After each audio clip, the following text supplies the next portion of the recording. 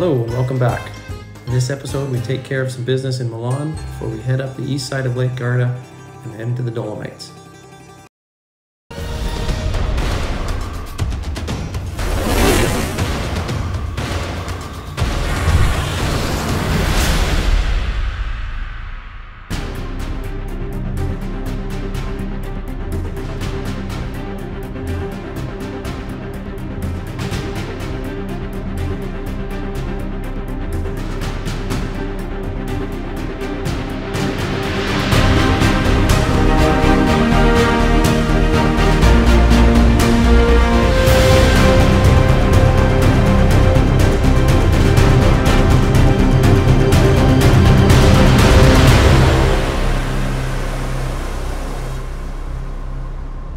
After a great night's sleep, our first order of business is to get connected. Well, maybe first nighttime breakfast. When we arrived in Milan, I had already pinned a Tim's card, so that's the Italian version for cell phones. They use a Tim Cell. Pinned it on my offline Google Maps. We headed down. I was able to reuse my SIM card from last year, which means I didn't have to pay for the SIM card, I just had to pay for the data. So we picked up our data. I got 3 months for €50. Compare that to $15 a day from Telus. And just when you go to Europe, get a SIM card in the local area and the country you're in. It's by far the cheapest way to go.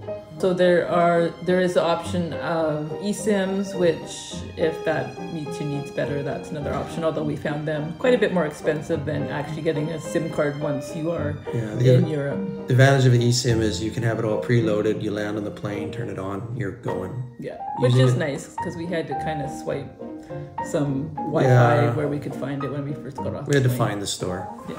With our data freshly loaded, we headed down the streets of Milan to the nearest subway station.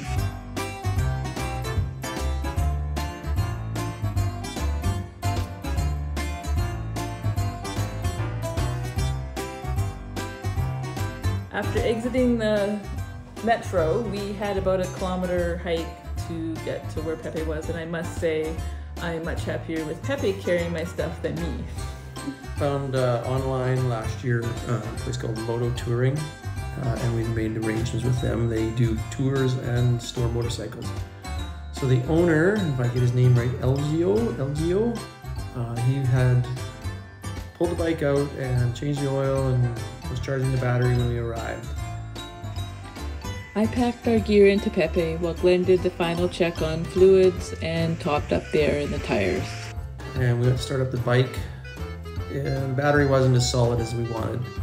After we'd been driving down the road for about an hour, we stopped just to check the map, and when we went to start Pepe back up, this battery wasn't going to cut it. It was groaning hard.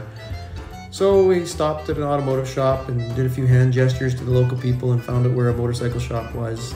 Headed up the road to literally the next corner, pulled in, and then we have a travel tip for you about doing business in Italy. In Europe, business is often closed down for a long lunch hour. 1 to 2 hours is the norm, and so just make sure you plan around that because there's nothing going to happen during that time. Yeah, you'll go and they're going to be closed and they'll be gone till usually noon till 2, 1 to 3. Depends what country you're in. Depends where you are, but yeah, they're going to be closed and they're not coming back. So we arrived at the motorcycle shop to get a battery, and this is why the traveler's tip, they were closed. So we sat out and it was really hot, 30 degrees. We had to wait half an hour until the staff returned to the store and opened the gates and the doors, and then we were able to get in and picked up a battery. They installed it right then and there, and that was the end of the battery issues. So off we go. With Pepe now feeling a little peppier, we were on the road again. Our first day of riding, I didn't want to go too far, but we headed east out of Milan and headed up to a little town on the east side of Lake Garda. Last year, we stayed at a place called Sirmione on the south end of Garda Lake, and it was a bit of an adventure. Yeah, we hadn't realized when I booked it that it was actually an Italian holiday, and we did not realize how popular this little town was. So it was a little crazy. You notice the little drawbridge on the left? That's the only way in and out for all the traffic and pedestrians. But it was very magical and very beautiful.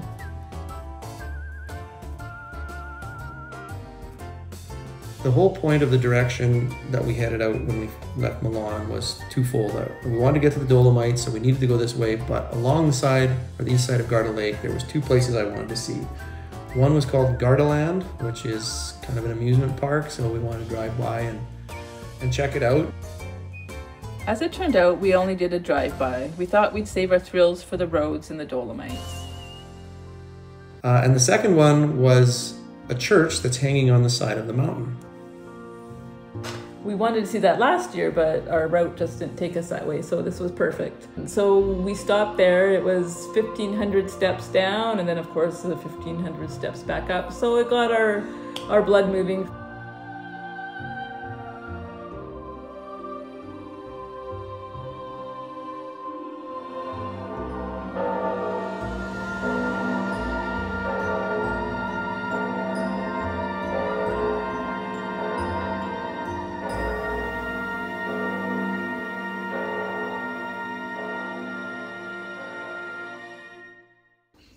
Our visit to the sanctuary was just the start of our day that would lead us northeast to the very edge of the Dolomites.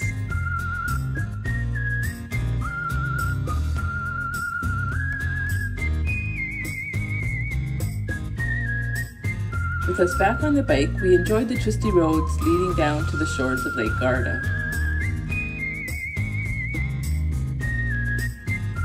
We stopped at the north end of the lake for lunch.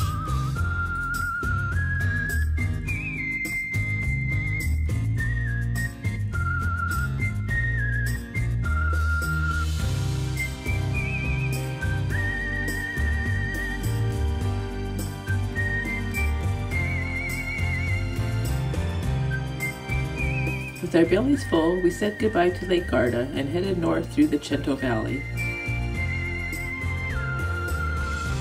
This beautiful area is abundant with orchards and vineyards and charming hilltop castles.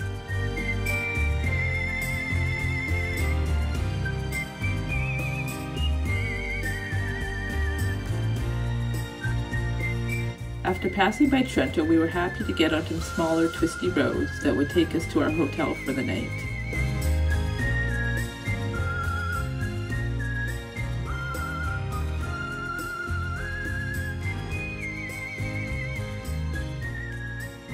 Well, thank you for watching this video. We appreciate it.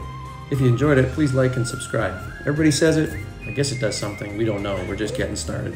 So in our next episode, we will enter the Dolomites proper, and that'll be a fun time.